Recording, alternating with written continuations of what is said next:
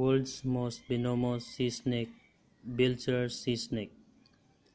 Found within the depth of the sea is the pinhead banded sea snake, which is also known as the Belcher sea snake. This snake is a species of elapid sea snake. Scientific name is Hydropis belcheri. The pinhead banded sea snake venom is 100 times more deadly than the inland taipan snake. It is known for having a friendly nature and being mild-tempered, but it will inject a deadly bite if it's provoked. The snake is considered is the most toxic sea snake, but also the most venomous snake in the world.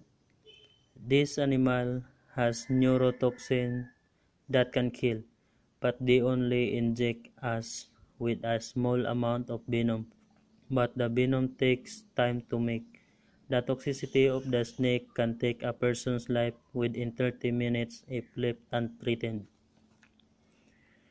An interesting fact is one drop of venom from the king cobra killed up to 160 people in 30 minutes. But the myotoxic venom of the pent bandit is thought strong enough to kill 1,800 people.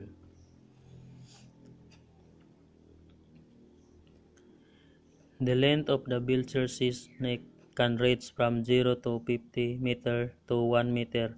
The Belcher has a slim body with chrome yellow color and dark greenish cross bands from head to tail.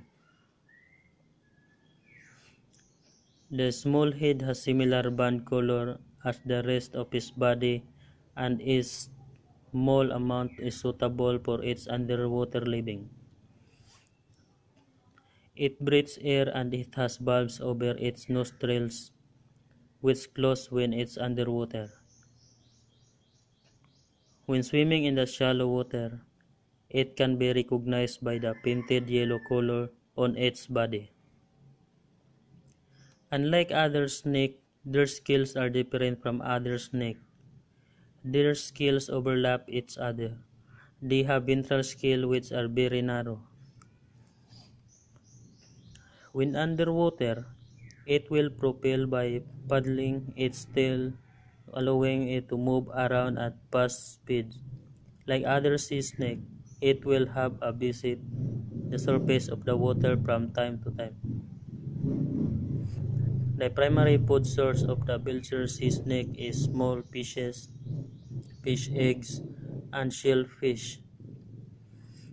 It can hold its breath up to 7 to 8 hours during hunting for food in the water. The snake is typically found swimming nearby tropical reefs in the Indian Ocean, New Guinea, Gulf of Thailand, Indonesia, and off the coast of the Philippines. They don't pose such a big threat to humans since they live in remote places. Thanks for watching. Please subscribe and share your friends.